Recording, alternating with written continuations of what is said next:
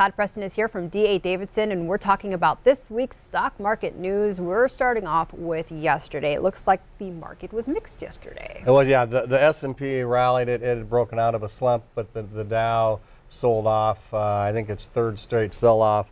Dow was down 10, S&P was up 11, the NASDAQ was up 58. The Dow is set to have its best June since 1938, however, up roughly 6.9%, depending on how we finish out today.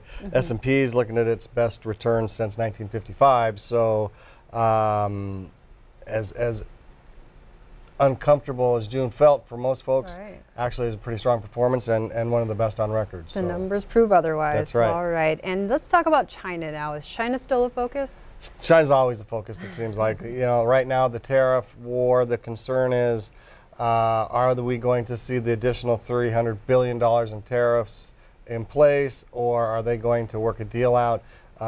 China's leader and Trump are meeting prior to the G20 meeting. Initially, there was great hope that an indication that we might see a deal, although then his advisor Kudlow came back and said, you know, let's slow the train down.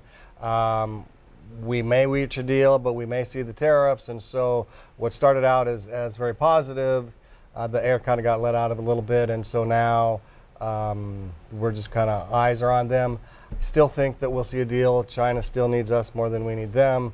And so I think when all the blustering and positioning is done, we reach something that works for the U.S. All right, and looking at economic numbers, are those looking strong?